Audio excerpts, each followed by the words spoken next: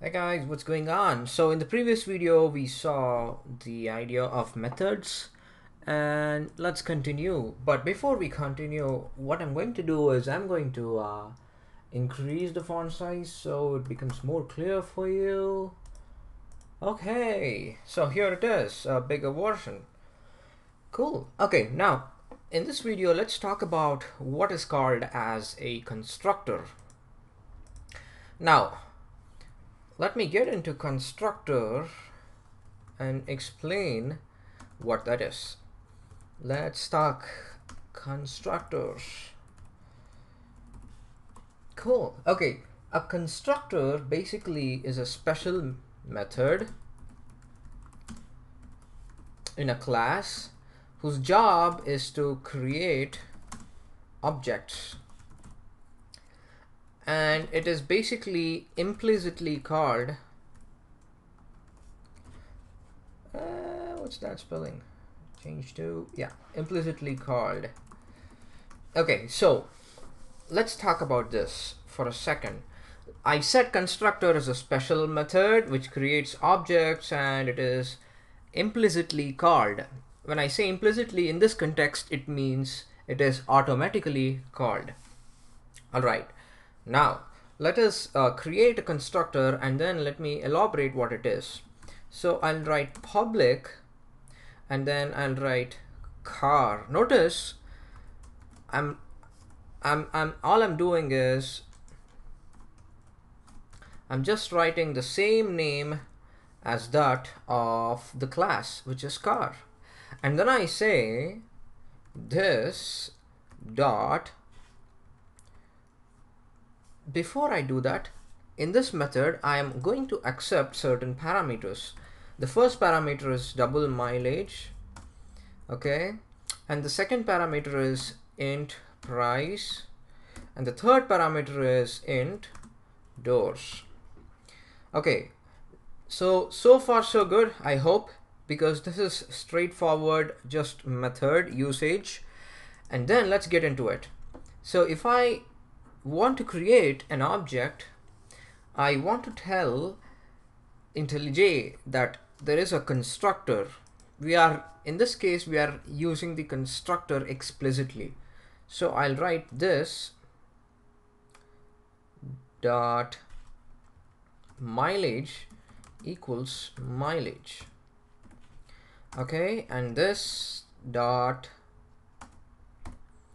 price is equal to price. You might be wondering, what is this price? What is price? Let me come to that part real quick. So this is how we write a constructor. Notice there's mileage here and mileage here also. How do I differentiate? Look, mileage is a field here, and this and the mileage that I'm trying to highlight is the mileage value that is coming from the parameter. So here is a parameter, here is another parameter. So here it is. So let's talk about this. This dot mileage equals mileage. That's nice, because what we are trying to do is we are telling set mileage, set classes field mileage to be equal to mileage from the method. That's what we are doing when we say mileage equals mileage. Don't get twisted. All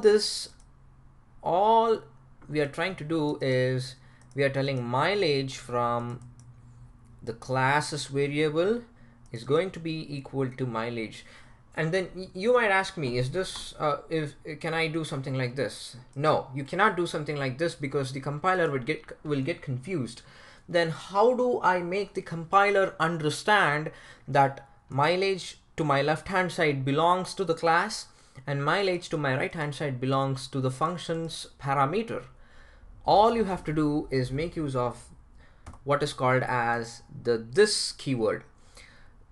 The magic of this keyword is when you say this, you're trying to refer to the field variable. I hope it makes sense to you, because if you don't use this, then what's the point? Look at this. You'll not be able to, you don't know what's going on if you do something like, what I've done so far. So this dot mileage equals mileage, this dot price equals price, this dot door equals doors. Okay, so then if that is the case, then all we have to do is, now here is the thing. Notice now when we do something like this, new car, and then inside the new car it's asking me mileage, price and doors. Why? Because we created a constructor which is looking for mileage, price and doors. Okay, great. So what is the mileage? Let's enter 10.25 and let's enter the cost 35. Let's make it 35 this time, and it has 4 doors, and obviously we ain't anything with a semicolon. Now what we did here is equivalent to what we used to do previously. So it is going to be equal to Benz dot mileage is equal to 10.25. Do you remember this? Obviously I hope you remember, because this was just one video back. So this is equivalent to explicitly specifying, Benz dot doors is equal to 4. You know what I mean? So this line can be just replaced here because we used a constructor. Automatically what the compiler does is it's going to create a new car having mileage 10.25, having price 35 grand, and doors being 4. So let's try and check it out. If I right click and run main, voila, look at that. Benz has 4 doors because Benz.doors is 4. Benz is priced at 35k, which is pretty good. And then the mileage of the Benz is 10.25. That is what we did here. And then we are calling car start and then car shut off method. So that is why we have these 2 lines. And I hope it makes sense.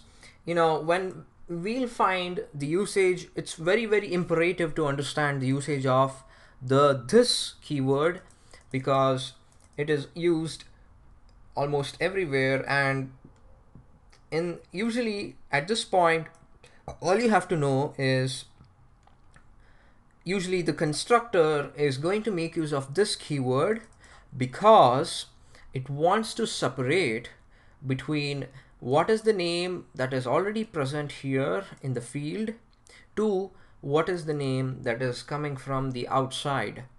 And sometimes you might ask me, hey Rakshit, can I suppose if it was supposed to be mileages and prices and doors double S, I know it makes no sense, but let's just keep it hypothetically there. Then can I do something like this? Can I get rid of this? Yes, you can do that. You can certainly do that. And if you notice, IntelliJ is being very intelligent. Why? Because IntelliJ, it's giving a specific color for the variables that are fields. So you have to be able to recognize that if it's like, what color is this? Is this like a darker version of pink? I don't know. Probably you might comment. But so that's the point. This color, the darker version of pink, is same as here. So basically it's indicating that, okay, so what mileage here is as same as mileage here. It doesn't make a difference. So yeah, with that being said, it's a good practice to make use of this keyword, even though this dot price, this dot doors, and by the way, it's going to be mileages here and prices here and doors here. So I hope you get the point with this keyword. So that's the idea. When you say this, basically it is referring to itself. So in other words, this keyword is basically reference to whoever is using it. Now, what do you mean by whoever is using it? You know, we are talking about the class that is using this keyword. So yeah, this keyword. I hope it makes sense for you to understand the usage of this, because like I said, it's continuously used, and I hope at this point I made little sense with constructors. In the next video I would get into more with constructors, and let's go from there. And if you like this video, give it a thumbs up, subscribe and share. Yeah, I'm just waiting for your comments if you have any questions or concerns.